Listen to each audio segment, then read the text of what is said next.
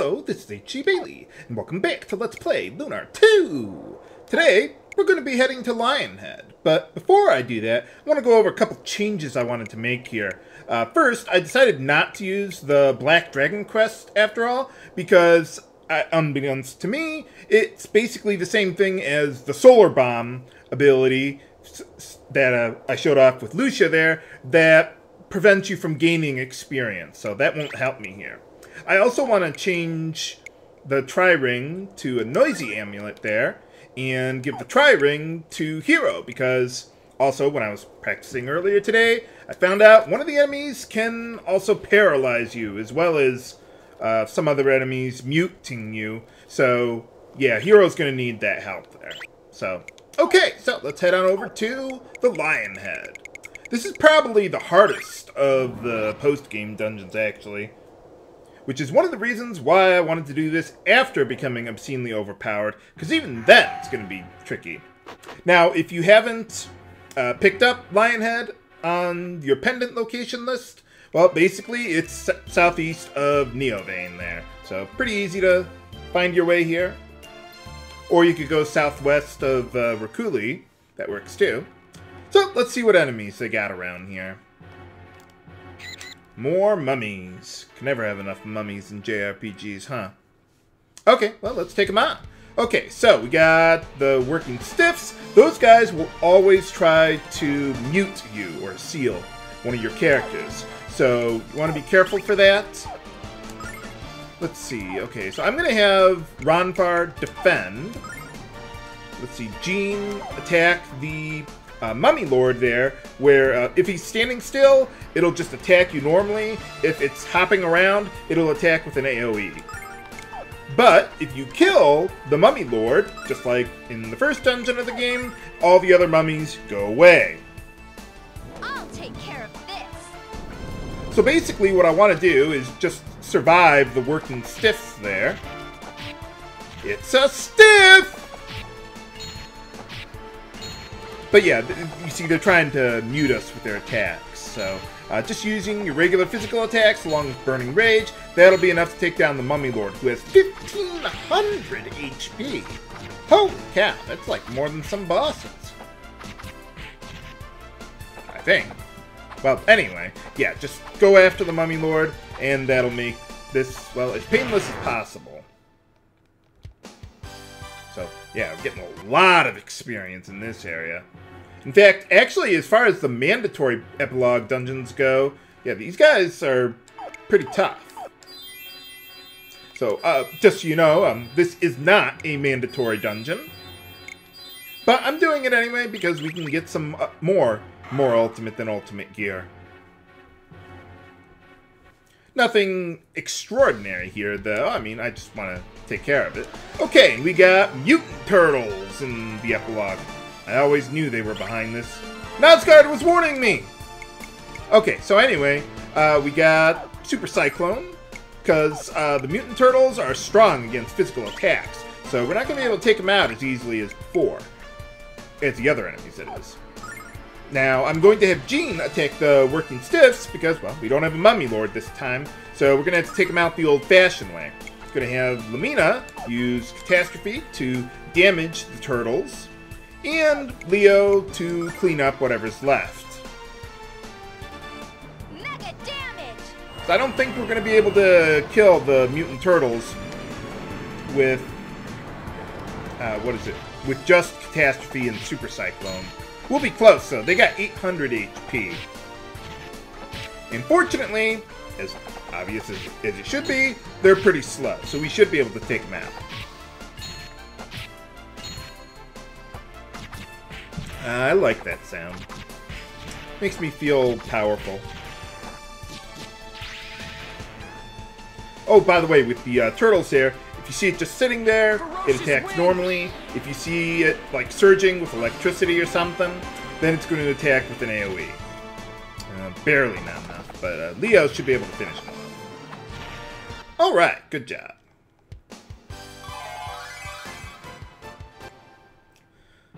Man, those working stiffs. One time, they all just ganged up on Lemina, and holy cow!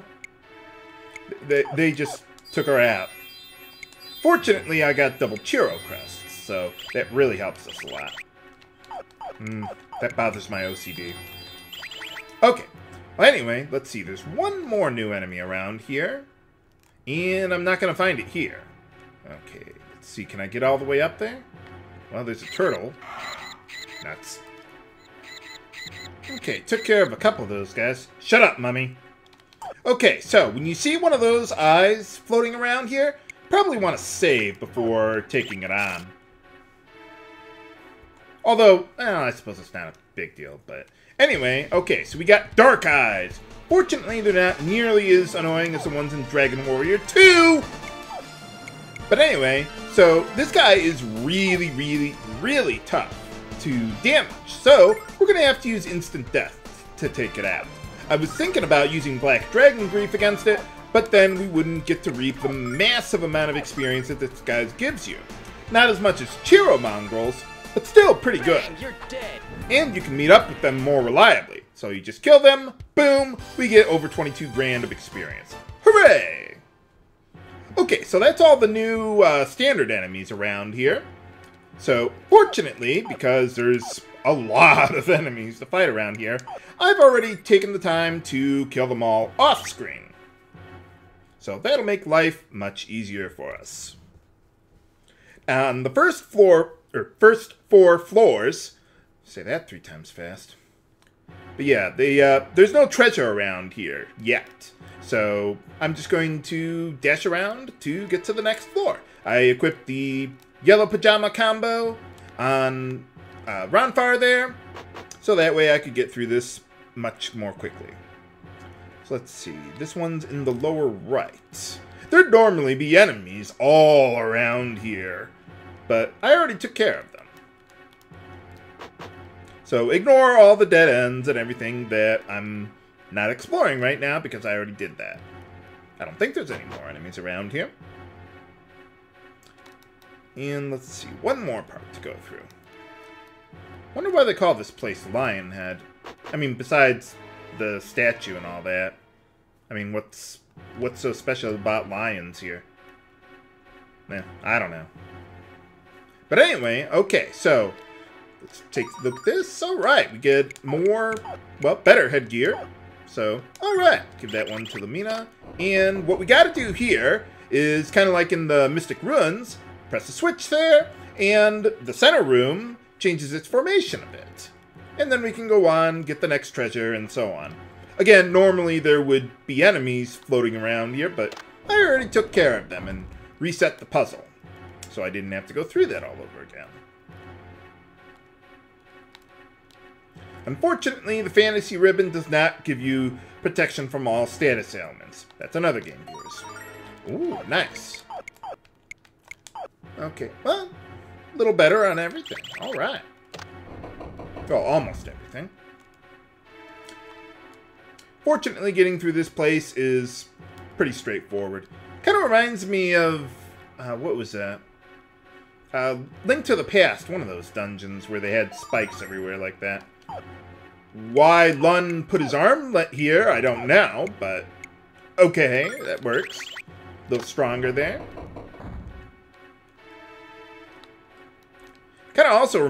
This room kind of reminds me of, what was it? That one puzzle in Dragon Quest V where they had those invisible spikes on the floor and you had to figure your way around that one. Holy cow. But anyway, we get a new, oh, I guess that's for Leo then. Yep. Alright. And, last one for now, but, well, you'll see, viewers, you'll see. Okay, so, get down here. And this will be the last one for now. Don't worry about the enemies respawning when you go out here. They don't. It kind of reminds me of the Colossus statue in Dragon Quest IV. Why is he Bromide worthy? Please don't be half naked. I forget what this one looks like. Oh. I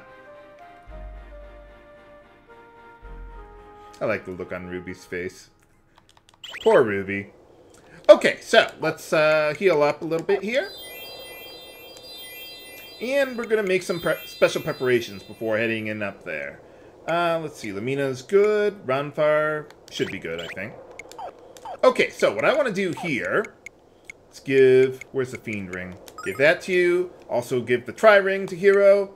Everyone else, let's get back on our regular stuff. Let's see, go with a Healing Ring, and let's see. Something that reduces the Force Ring. There it is. Okay, there we go. Let's see, I think you're pretty good. Oh, right, I wanted to change your crests up a bit, too. Go with Rusty Dagger, Magic Eye. Basically my Zophar setup there. Let's see, Jean is good. Lemina, you should be pretty good there, too. Leo. Yeah, we're fine. Okay, and change up my formation. And this is a strategy that you can pretty much use on just about every boss in the post-game, really.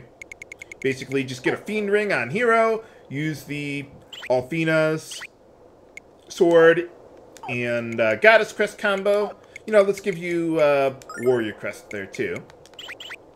That ought to be good enough. And, yeah, so just put Hiro up front, and the boss really won't be able to do a whole lot to us. So, yeah, I made a save file here before when I was doing this off-screen, but, well, that didn't work out so well. Can I get this treasure first? No. They won't let me have this treasure until we have boss time! Against the Devil Eye. Okay, so, first things first. Let's go with Triple Sword. Now, this guy is going to be strong against physical attacks, or anything that's non-elemental, really. So you're probably supposed to use magic against him, but I have another plan. Let's go reduce his armor, because he has a lot of defense. And, let's see, heal up Hiro with the Fiend Ring there. Let's get ourselves pumped up there. And Leo, I could use Earth Prayer, but I don't really need to. I'm just going to go with Soul Blade. But anyway, when you see the boss there, just kind of sitting there with his eye flashing green and blue, that means he's just going to attack someone with a magical attack there. I think. It's kind of hard to tell between the different attacks here. Well, it is going to attack just Hiro, but I forget which one exactly he's going to use. Ah, okay, that's just with the claws. Okay, that's easy enough. Yeah! Yeah, I totally recommend going with physical attacks here, even though he's strong against it. Because if you got fractured armor, you can get right through that anyway. Now, if you don't have the Rusty Dagger, then you probably want to, well, use magic there. Get a Doppelganger going, another buff, and let's keep going with Soul Blade. I'll take care of this. I would actually not use Catastrophe against the boss, because, oddly enough, despite the in-game description saying it's Omni-Elemental, it's actually non-elemental. And the boss is going to be strong against it. So, if you want Lemina to contribute to the magical attack, you want her to use the ice arrows. I think that's what it's called. Something like that. But anyway, yeah, when you see the boss kind of... well, his eye is also flashing green and blue there, but he's kind of moving a little faster, I guess. Yeah, he just uses that bubble attack on you. So, those two attacks, not so much of a problem. Other attacks will be more troublesome. I wonder if they have, like, a fixed AI script or something. Like, they go in a certain order? I don't think so. Okay, now when you see his eye flashing red like that, that means he's going to attack the entire party with an attack there. Okay, so we're all good there. So let's go with Divine Litany on us. I don't know how you can be strong against that, but, well, whatever works. And let's see. Okay, we're all buffed up here, so let's just go with good ice arrows now. And keep going with Soul Blade. Ice Storm! Leo should probably use Rock Viper or Cobra or whichever one his Earth attack is. He can deal respectable damage, probably about like 300 or so.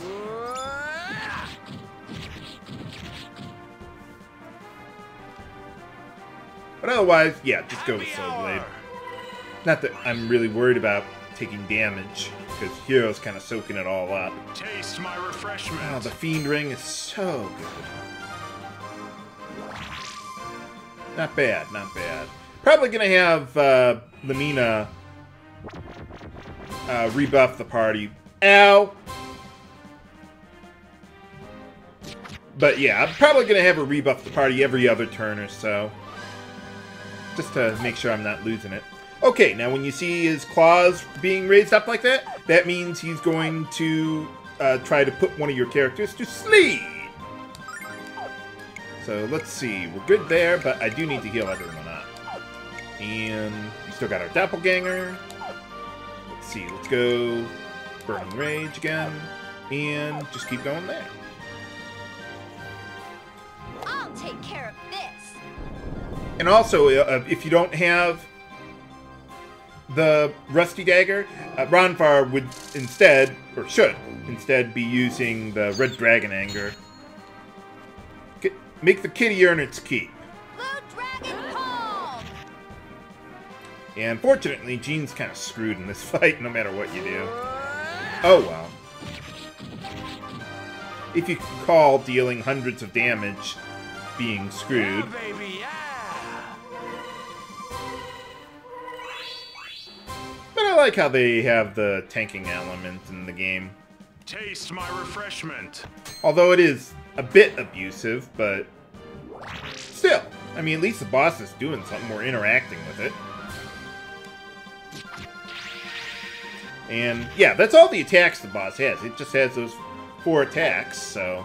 Okay, so let's go attack. There's no reason to... what is it? Lost my train of thought. I'll just go with the Ice Arrows.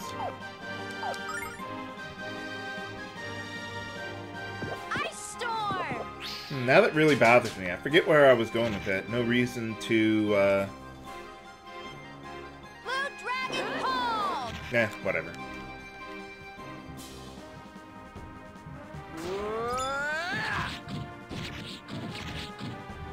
The guy has, what is it, 12,000 HP. Help me So, out, pretty kitty. yeah, it's gonna take a while to take him down, even with all this stuff.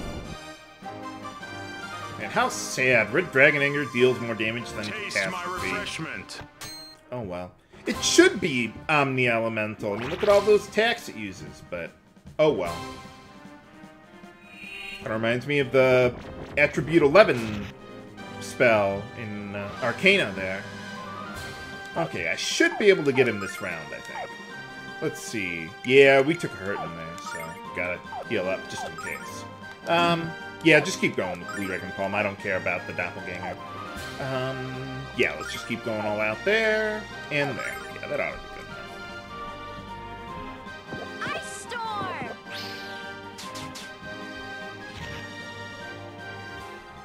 I like how they actually created new bosses for the epilogue instead of just throwing together some, you know, palette swaps of bosses and dungeons we've already seen. So, at least they put forth the effort into it. I heard even the Sega CD version has these bonus dungeons, or most of them anyway. I know they made some exclusive ones for the PlayStation remake, but not for the most part. But anyway, okay, so, get some more treasure. Ooh, the 4th healing ring. So now we can all get HP regen with the Althena sword there, too. Fierce Fist. From what I've heard, it's basically like the Crisis Arm in Chrono Trigger, where it deals more damage the lower Jean's HP is, I think? I'm not sure. I forget. But, yeah, I haven't really done a whole lot with that. You know what? I gotta really get back to what I had equipped before. Because there's gonna be some random enemies left. Just one fight, but still. Be a good idea to be prepared. Not even using those Shiro crests on Ronfar, really. Oh well. Not much I can do about that. Okay, I think that's... Oh, I should probably change my formation there, too. Get you back up front there.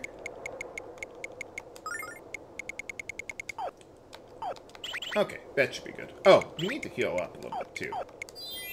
Ronfar, you're slacking on the job. Why didn't you heal up before the end of that boss fight, anyway? Well, whatever. But anyway, yeah, there's just one more place to go through. You know, now that I think about it, I don't know what the purpose of this room is. I mean, all it does is give you a way back to the start, I guess, but you could just warp out of here. There's no treasure or anything you get out of it, so... Yeah, I don't know. But, okay, that's everything we can do here. Let's just get out of here the old-fashioned way. Well, okay, warping isn't the old-fashioned way, but... You know what I mean, viewers. But can we find our way through the Lost Labyrinth? Find out next time on Let's Play Lunar 2! This is H.C. Bailey, signing off. Have a good day!